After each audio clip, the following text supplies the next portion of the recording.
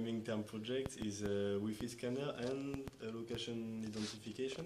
The first module is a Wi-Fi scan application, which is an improvement of the default Android connection manager. For example, in a simple Android application, I will just try to detect all the Wi-Fi signals surroundings. I will just launch the settings, go and connect to all the Wi-Fi, and there you can see that all the signals, at least there is 5 different signals detected with the same 5/5 power indicator. So I don't know which one to choose. We will get a more accurate description.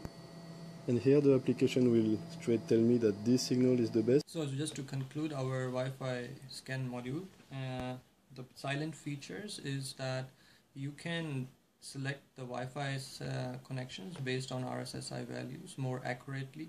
Secondly, it gives you distinguished access points even if the SSID of those are the same. So this is one benefit. So Wi-Fi scan module gives the RSSI values, MAC addresses and SSID values of each AP in the range at the Wi-Fi scan module. And in future we plan to extend this to change your Wi-Fi connection based on real-time RSSI values, which will not make you wait for your connection to drop and then connect to the next one. Based on real RSSI values, it will start the new connection with the next AP. So this is what our plan is. Press location identification.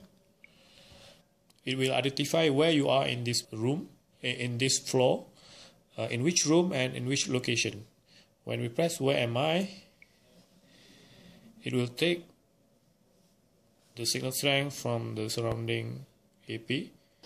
We divide this room into 2 positions. This part of the room is called cell 1 and that part of the room is called cell 2.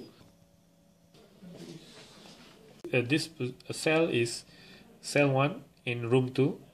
So based on the data, the location is found that this is cell 1.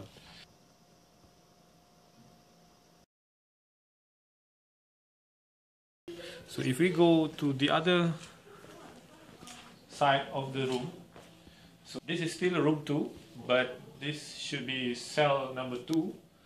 If we press where am I, and now it says we are in cell 2 of room 2. So see the difference? Just now over there it was cell 1, so this one is cell 2.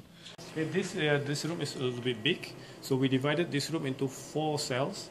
So 1 here, 1 over there, 1 over there, and 1 over there. So if we are here in this cell, so it should be room 1.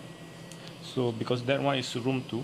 So if we press again, this one is scanned, and there we can scroll down. So it says you are in room 1, cell 4. Make a connection to the server. We press menu and then connect server. So it will go to this screen and then we can key in the IP address of the server.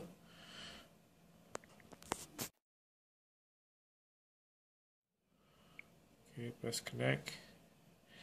It will connect to the server. It will show the current location that we are in room 2, cell 1, and then this information is sent to the server. The server gets the information from the client. Disconnect server. Server-side application enables us to store the data into files on the computer. So once we display the signals sent from the client on the server, we also store it in a special file, which will make us enabled to exploit this data.